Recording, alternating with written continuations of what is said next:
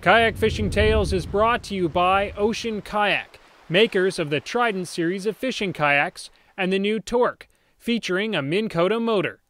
Gliding along and fighting a fish at night is one of the coolest experiences you can have on a kayak.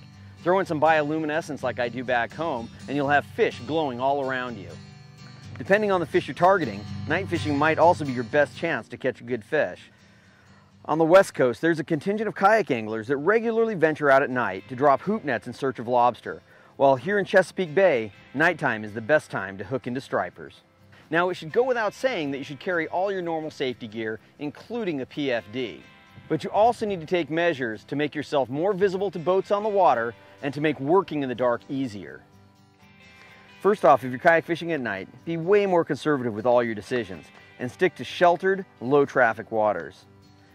It's also important that you never go kayak fishing alone at night and that you stay in close and steady communication with your paddling buddies, which means bringing along your VHF radios.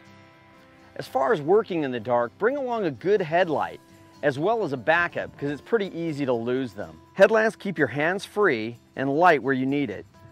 I use this one by Princeton Tech because it has a variety of light settings and it's waterproof. Now, running lights on a kayak are not required in most states, but I know plenty of guys who have their kayaks fully rigged with running lights because they spend the majority of their time fishing at night. For most anglers, one of Scotty's safety lights will do the trick. You can mount it anywhere on your kayak to one of Scotty's bases. Most kayak anglers prefer to mount these to the back of the kayak so it's out of the way and out of your eyes. To make yourself more visible, you can also add some reflective tape to your kayak and your paddle.